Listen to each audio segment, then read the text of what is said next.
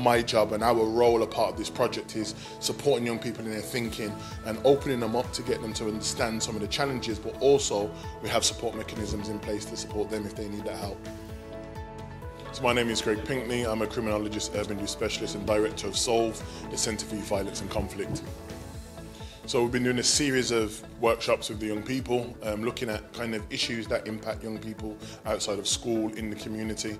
This session today is going to be looking at social media, getting them to really think about some of their choices, and then maybe speaking to strangers, individuals that may be a cause of concern, but the children themselves may not necessarily notice that. And it's kind of building that resilience and giving them the skills and the tools to be able to respond if they find themselves in those particular situations. My whole role of what I do with children and young people is planting seeds, as many as possible, to young people, to get them to think, to get them to understand I'm not their dad, I'm not their older brother, I'm not their granddad, I'm just an individual that's going to advise. Because he knew that a young person seeing that money all the time is going to make that young person think, even though they wasn't getting that money, that the lifestyle that this individual is living, you must always have loads of money. So my role is to give advice, my role is to get them to think. So if there's one thing that I want young people to take, is that I'm coming from a perspective of, I know. I'm coming from a perspective of life experience.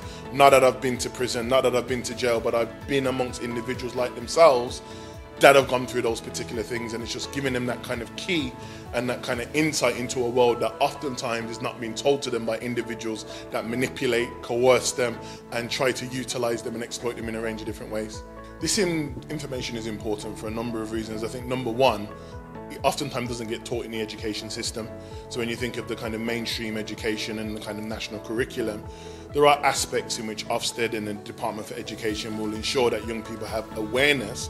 This takes it another level, because whilst children are out of school, whether it's Easter, whether it's summer holidays, whether it's Christmas or half term, whatever it may be, there are young people that are being exposed in their communities to the issues that we're worried and we're concerned about. And I think it's important that there is another level of education.